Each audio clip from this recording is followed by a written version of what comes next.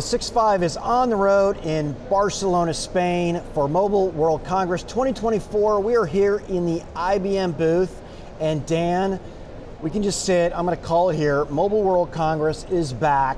There are tons of people in the hallways chatting, doing business deals, pontificating, talking about the future, talking about value add today. Yeah, Pat, this show has always been one of the most instrumental. Anytime that you sort of think about the importance that the network plays in your life, you just pull out this device, whatever device you're on, and you think about, would I be able to do whatever I'm doing right now if I didn't have the network? And yeah, sure, maybe sometimes you're on the Wi-Fi's, but that's a network too, by the way. But that carrier network, what the service providers do to enable what we're doing with generative AI, machine learning, running our applications, social media with our friends, and of course all this cool new stuff we're seeing with augmented and virtual reality, Pat, this is powerful stuff. And sometimes I think we take it for granted a little bit, but yeah, I mean, 95,000 people here, 95,000. This show is almost back to the full capacity, and boy, have I seen a lot of great stuff. By the way, it only took us a minute and a half to get to the word AI, and that is permeating not only the consumer play, but also B2B, and it's an enabler. It's an enabler of business, it's an enabler of value.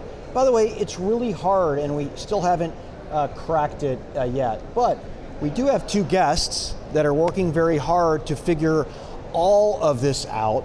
Andrew, IBM, nice to see you again. Usually we say first time guest, but second time guest, and 2 years in a row. And of course, Mark from Bell Canada, great to see you. Great to see you as well. Absolutely. All right, so gentlemen, you heard my preamble. I talked a little bit about kind of what's going on in the state of the network. I had a great couple of meetings, and we were actually talking about how sometimes it's so easy to forget. You lose the appreciation for all that these companies here, these service providers do to enable us every day on every one of our devices to be able to do all of the important things that we do, whether it's work or play, connecting with our family and our friends. But let's talk about wireless networks a little bit. Andrew, I'm going to start this one off with you, but I'd like you to talk a little bit about what you see, kind of the state of wireless networks today, and in particular with AI, what's the problem that we're coming together here to solve? I mean, as to your point, right, the deployment of 5G networks, the deployment and expectations that we have of mobile networks today are absolutely huge. And so the promise of AI, and we'll talk about whether we're going to get there or not and how quickly, is really that it massively can help reduce the operational cost of the network, which is kind of the headlines that the Wall Street Journal gets, right? But more importantly, it's going to massively speed up how quickly it takes to kind of run process, how easy it is to solve customer challenges, customer problems, how much effort goes into turning on a new subscriber or solving a problem within the network. So the time compression that's going to happen will greatly increase the efficiency, which leads to the cost dynamic, right? Mark, what's the perspective from where you sit?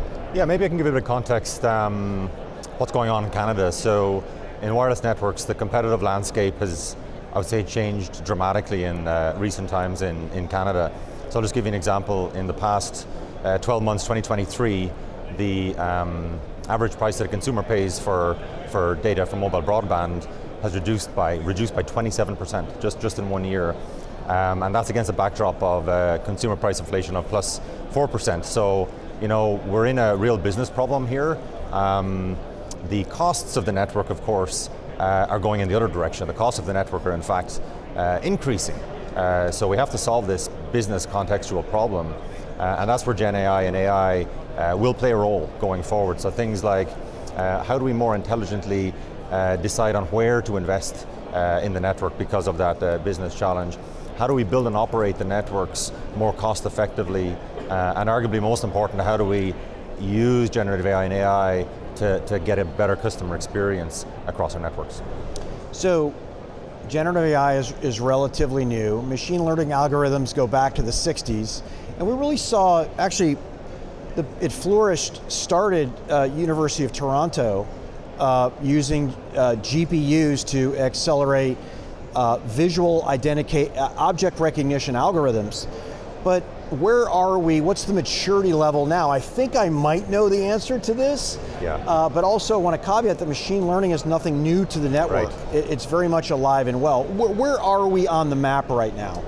As it pertains to generative AI on wireless networks, I'd say it's totally nascent. I think we're in the very, very early stages. Is it in the research phase, beyond the research phase? I would say it's in the experimentation phase. So there is I would say there is a very high cadence of the technology availability becoming available. So therefore, there's a great interest in how do we utilize this to solve problems that we have. So the speed of adoption seems to be fast, but to be honest, the business value outcomes as a result of the experimentation are not proven out fully. So maybe I can help a little bit. You mentioned AI, and some people are calling it classic AI or traditional AI, but even though it's been existing for a long time, only in recent years has it become very valuable in wireless networks. So one of the examples I can give is for customer experience. We've been using predictive analytics to really get down to a single customer of one on what their experience is like on the network, anomaly detection for customer degradations. So that's positive. And some of the experimentation with Gen AI is how do you build upon that? So how do you use Gen AI models to be able to look for root cause analysis? How do you do it for resolution? How do you look for categorization of the customer issues? So the interest is high on what it could do, but the realization is very early. Right, and I think there's a question really about the readiness of telcos on whether they've got the right data, and if they have the right data, do they actually have the ability to orchestrate the network and actually take action? So it's really simple. I mean, if you imagine a query that would come in like, why was Andrew's social media experience terrible yesterday, right? He couldn't post, do we have the right data to be able to answer that natural language query? And then further think about a query like, or a command, increase the capacity to FC Barcelona's football stadium and all of the surrounding public transport systems by another 30,000 spectators. Could the network actually do that? Or would it take 6 weeks to go to provision it? So the danger with AI in that context is that if we apply it too soon, it's going to be fairly toothless, because it's just going to be able to answer, why was my bill $20 more expensive this month, right? That's a perfect use case for where we are today, but these more kind of deep use cases are where we have to get to get the savings and get to the customer value. Yeah, that's a problem that could be handled by Generative in many ways. Why is my social media performing so poorly? It's A, the network is bad, or B, it was your post was bad, and Generative AI decided not to allow you to actually put that online. Maybe we'll get there at some point. I'm just having a little fun with you. Mark, he made a comment about right data.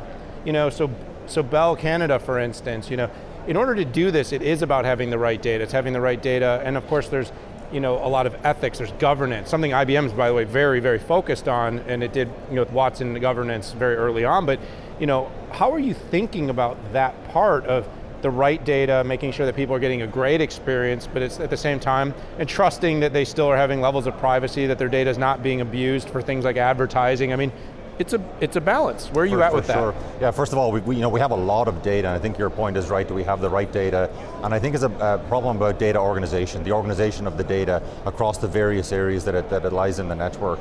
A big part of it is about the reliability of the data, it's about the location of the data, it's about the availability of the data, it's about the right access to the data with the right controls that you referenced, based on the user that wants to access it. Is that the right data they should be able to access? So in Bell, we found this. Feel this is a foundation to the success of Gen AI, is having that data organization. So we have a program we call DAS, Data as a Service, where we're using a mesh architecture across our various data sources with all of the right connectors that will plug into those various sources, using the power of public cloud to be able to help accelerate some of that adoption. And with that foundation, we think we'll be able to get some of those governance, security, privacy, and quality data integrity elements correctly organized. My first computer class that I had in high school, they taught me garbage in, garbage out, which very much is what we're talking about. And out of one side of my mouth, I'm going to say what's old is new. Okay, we've been here, done that. But as I don't know, take a more mature view, generative AI is different, because one of the elements that it is different, it enables commingling of different types of data. ERP, CRM, product line management, HRM, and all these, that's the possibility. Machine learning was really narrowed in on a certain subset of type of data, and typically it didn't get out of its swim lane. So having a data management strategy up front is an absolute requirement, particularly if you're going to be commingling these data sets. And when we talk to different types of businesses, it's that is where the big, say, home runs in American context are going to be, and it's a super exciting moment. I'm actually getting to a question here. So the two of you have some incredible history. I mean, hundreds of years of doing this, and obviously I've got two network experts up here, and practitioner and vendor who helps you do these things.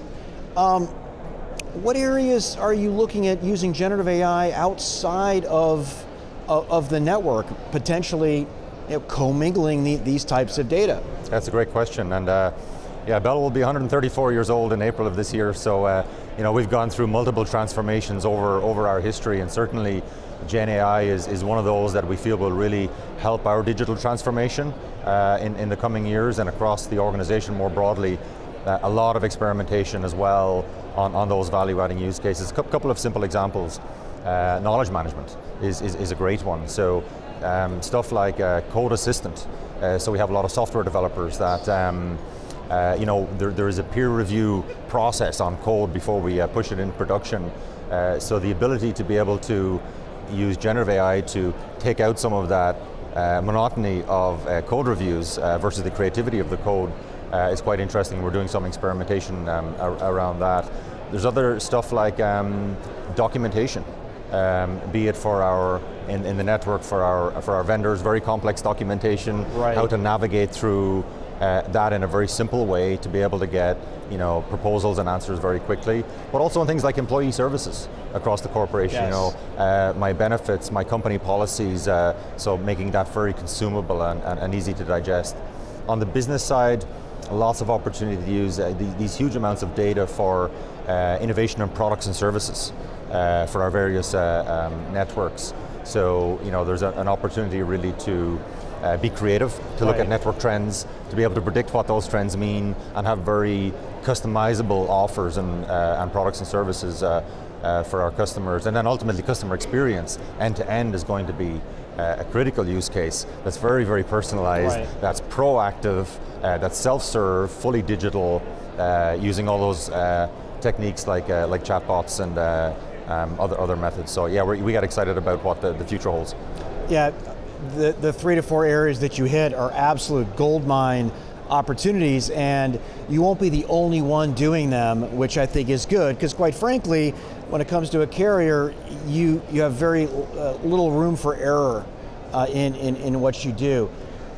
IBM has been very aggressive on, you've targeted three areas that you're serving your clients, but you're using it yourself. What are some of the areas inside? I mean, Arvind's been very communicative on what you're doing inside the company.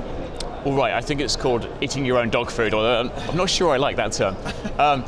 We've still never found a better one. Drinking your own champagne. Drinking your own champagne, okay. I like it, let's use that. There you go. No, that's obviously right. I think, to the data part of that conversation, when we released What's Next.data, so much of that was about how we consolidate different data sources from different places, completely disparate. With different security levels, by the way. Different security levels, different, some of it public, some of it within your own system. So we applied that internally to our HR systems with our HR chatbot that could, it wasn't toothless, it could answer pretty much any question about how any of our employees, what our policies are, how much they were going to get paid, when their holidays were, all of those kinds of things, are pretty powerful things. But the power of association kind of opens up a whole load of new use cases, things that people aren't necessarily thinking about. So for example, if you're a quick serve restaurant, how near are all the distribution centers for drinks or for food or for suppliers? Those aren't things that you would have necessarily, you wouldn't have them in your own database and own structure. You might have obviously where your restaurants are. So being able to correlate those kinds of data sets becomes really interesting just by simple query. the union of all SQL requests, if you like, are going to come together to, and obviously it's not SQL these days, but you get the point. It's that union which I think is really valuable, that will enable that kind of types of queries that people aren't even thinking about, that they go, oh, I wonder if I could find that out. And I think that's what's really fascinating about their own data sets and their own systems. The other thing we did with our platform, of course, was we enabled our customers to use any of the available language model LLMs that they wanted to on the same data set. So, pick your own journey as to what you get the best results for, right?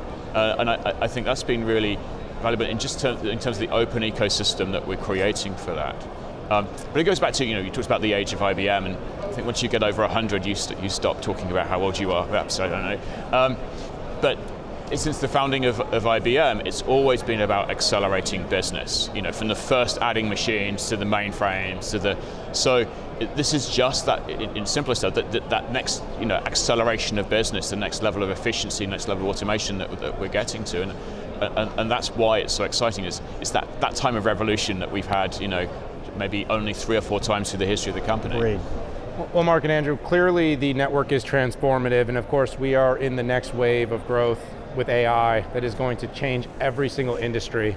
And I'll finish where I started, that without connectivity, without a strong network, and of course without strong wireless, a lot of what we're doing even right here, right now, the information, the real time, the connectivity, the fact that businesses keep running while all of us are here is enabled by the power of the network, and only getting more exciting and powerful with generative AI. Mark, Andrew, I want to thank you both for joining us here on the 6.5. We look forward to tracking your journey and talking with you again soon. It's been a great pleasure. Thank you.